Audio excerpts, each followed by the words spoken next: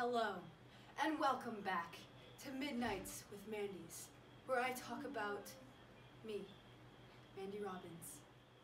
I, for one, am very much looking forward to my senior year at Lone Peak High School. It will be full of a lot of fun classes and hard work.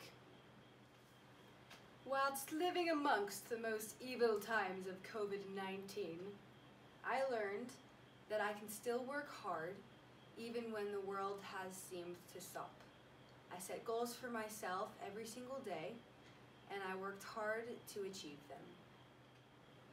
This senior year may not be the most traditional senior year thanks to COVID-19, but I know that I still have a lot of work to do, and as concerned as I am about the ACT and about applying for colleges, yay, I think that I can do it, and it'll be a good senior year.